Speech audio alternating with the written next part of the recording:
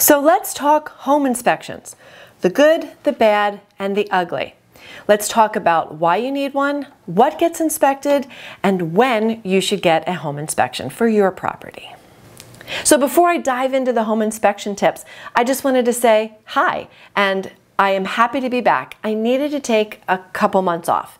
In 10 years, I have created hundreds and hundreds of videos, and we're now up to 3.4 million views. We have over 17,000 subscribers, and the comments from you guys keep coming in, and it's awesome. I'm happy to answer questions.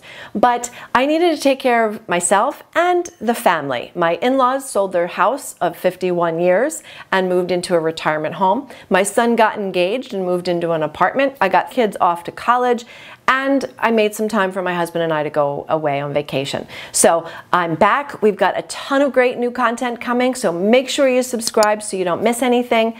And if you have an idea about content or something that you would like to learn about, please make sure you pop over to the website, DIYHipChicks.com, and let me know in the contact form what you would like to learn about.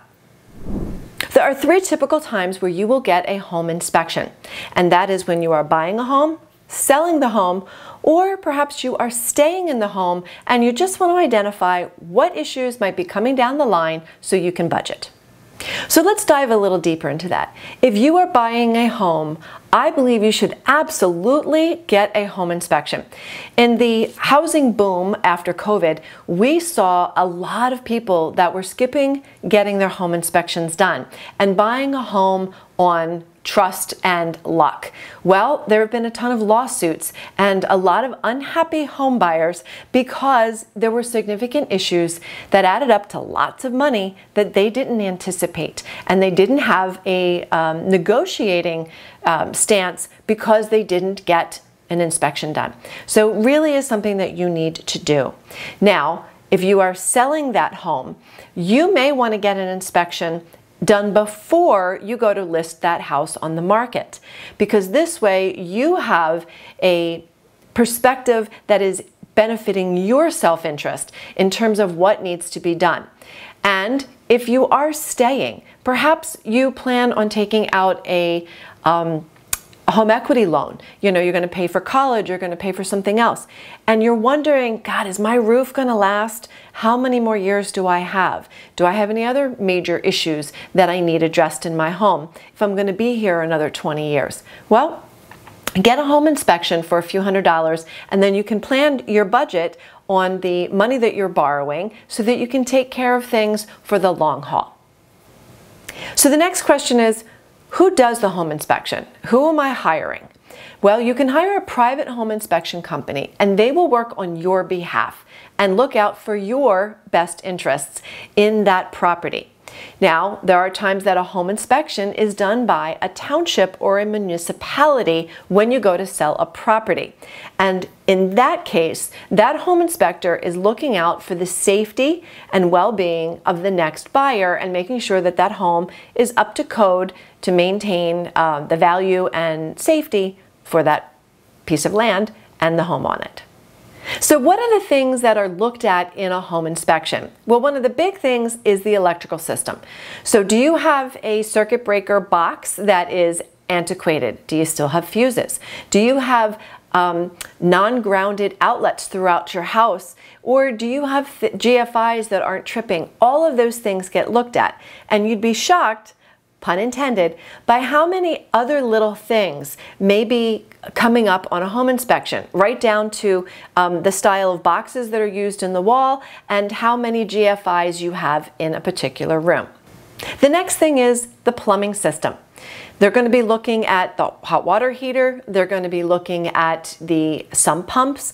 They're going to look for overflow valves, all of these types of things to make sure that the home does not create a flood risk or a toxin hazard by having the gases vented poorly back into your home.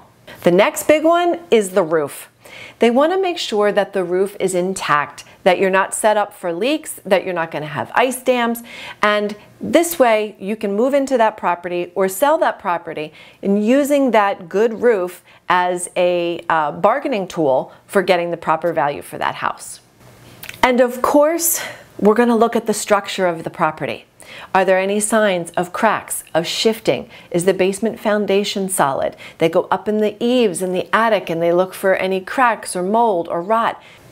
All of these things matter so that you are getting a property that is safe and sound for your family. Now, there may be some things that will surprise you that come up on a home inspection. It could be something like a stove anti-tip kit. When we sold my in-laws' house, this was something. We had to make sure that we put an anchor on the stove so no kid could open the oven, sit on the door, and flip it. This is a real hazard that can happen, and it was a $20 repair. There's also an issue that came up of the bathroom vent fan was vented to the attic and not to the outside. Well, it had been 50 years and it had been that way, but it needed to be brought up to code, and that was a couple $100 repair. When you get a home inspection, it's going to show you what are the priority issues.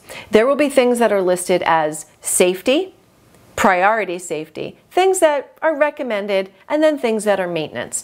So you can then negotiate as the buyer or the seller as to which of these things you are willing to make accommodations for, either by doing yourself when you sell or by getting money back as the buyer that you can have repaired later. There are a few very special things that come up on inspections. One is the radon. The radon test is done separately and you will get a separate report, and that is for homes that have sump pumps and basements. There is an assessment of whether or not there is asbestos in the house, and that could be based on old floor tiles in particular, way back from early 80s and older homes. And then there is the issue of lead. So based on the age of the home, there could be lead in the paint or in the plumbing systems. So these are things that would also be flagged and itemized on your report. So how much does a home inspection cost? Well, it's typically based on the square footage of the home. And in the Philadelphia area, a 3,000 square foot home might go anywhere from, say, $350 to $600 based on how many levels and bathrooms and things like that. So you want to call ahead, you want to be very concrete, you want to be able to answer those questions over the phone so you understand ahead of time what this small investment will be to make sure that your home is up to snuff. So the key takeaway on this little summary of inspections is to make sure that you find someone that you are comfortable with. You want an inspector that typically comes from word of mouth or is well recommended, but you want someone that you feel is willing to really stand behind you, to walk you through that property and explain things, to teach you why X, Y, or Z is an issue so that you can make the accommodations either before you sell or after you have bought. But this way you understand what the maintenance needs are down the road and what other potential concerns might happen down the road if you decide to not address something at the time of the inspection. And while we're talking about maintenance in a house, don't forget to subscribe, because one of the things that I do is talk about maintenance, talk about troubleshooting and small, easy repairs. My whole goal is to save you money, stress, and time. So make sure you subscribe.